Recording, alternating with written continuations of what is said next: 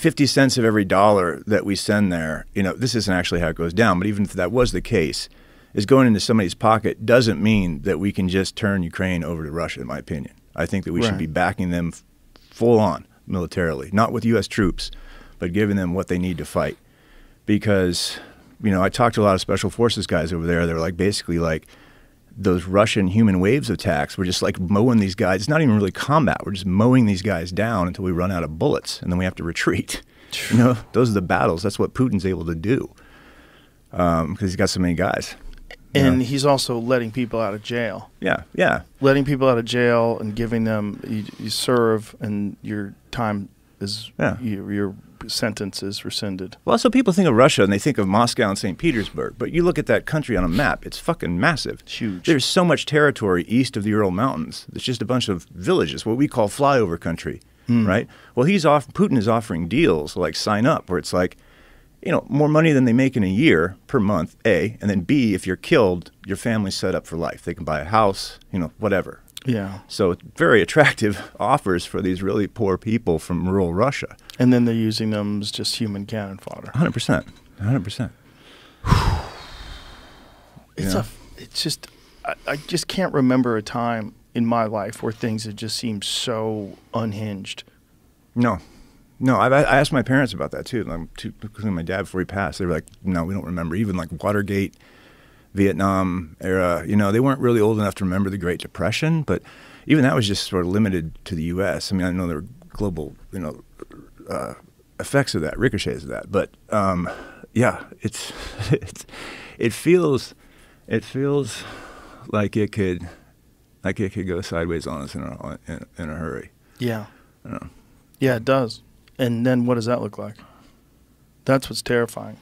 What's terrifying is if you're willing to do, like, let's say what Israel's doing in Gaza, if you're willing to almost eliminate a city, just bomb the fuck out of a city and kill who knows how many innocents. What are the numbers? It's 30,000. I don't know what the numbers are.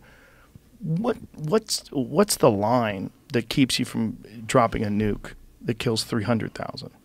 What's the line? Like when you know, why do we have this idea that it won't accelerate to that when it has in the past? It's just because we only did it once, right? In Japan in 1945. Is that what it is? I agree with your assessment of that danger 100%. That's another reason why I think that we have to help Ukraine stop Putin now, because if he keeps going into Ukraine and then he invades a NATO country and we decide that we've got to go up against him. Is there any evidence that he would do that? That he would invade a NATO country? I don't think he'll stop. You don't think so? I think, dude, he's been in power for a long time for a leader of Russia. I think that I watched that Tucker Carlson interview, right? Yeah. And that history lesson that he delivered at the beginning, everyone was like, what the fuck is he talking about? And Tucker just looked baffled. I got it. I actually thought I'm getting an insight into Putin's motivations and the way that he sees himself, which is a historic figure. He sees himself as someone who's going to restore a Russian empire. He like spends all day in the halls of the Kremlin with portraits of Ivan the Terrible and Catherine the Great, right? And I think that he's seeing himself as not the leader of a free country, certainly, but someone who's going to restore a Russian empire. So no, I absolutely do not think he will stop with Ukraine. No way.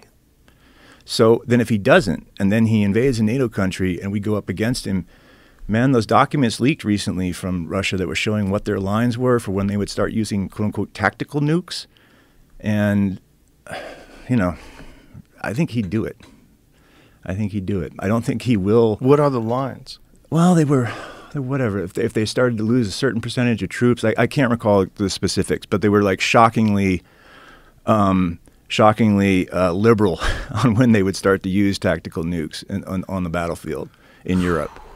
Like if they started to have certain percentages of battlefield losses, we're not in the current situation, but like as they go further into Ukraine, or in a war that came into Russian territory. So I just think, we should stop this shit now.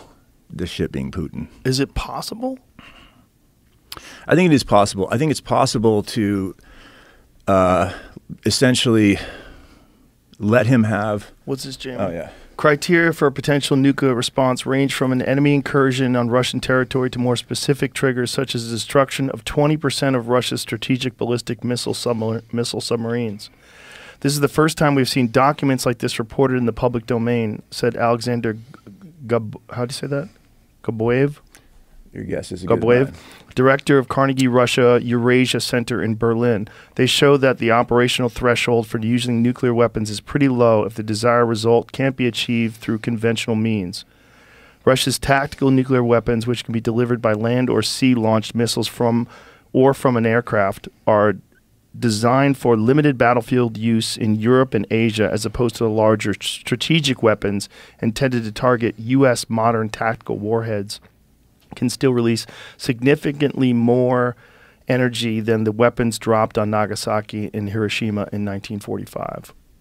Although the files date back 10 years or more, experts claim they remain relevant to current Russian military doctrine. The documents were shown to the FT by Western sources. So to answer your question, I think that, you know, the territory that Putin has taken, you know, and again, also, just like we didn't back him up after the security assurances that we, the U.S., gave Ukraine in 1994, 2014, right, there was that revolution in Ukraine, and in response, Putin invaded Crimea with the little green man, the guys that didn't have an insignia. And the U.S. State Department went to, and Ukraine was going to fight. And the U.S. State Department went to Kyiv and was like, whoa, whoa, whoa, whoa, chill out, chill out, chill out. Just let him have Crimea. We'll make sure he stops there. Let's not escalate things, okay? So we gave him our word a second time, and then we broke it. So to answer your question, I think that that territory that Putin has seized, my impression from talking with a lot of Ukrainians in recent weeks has been that they feel like Ukraine could still be Ukraine without that territory. Like the people, like basically, like you could have like a 3-week period where people could either move there if they want to be Russians, or they can leave if they want to be Ukrainians. And then you could have a kind of a North Korea, South Korea, DMZ kind of situation. I think that's probably the best possible outcome right now. But even to do that, again, we've got to properly arm the Ukrainians so that they can stop Putin from moving further into their country and actually taking territory that they could not live without. So do you think ultimately he plans on taking all of Ukraine? Yes, 100%.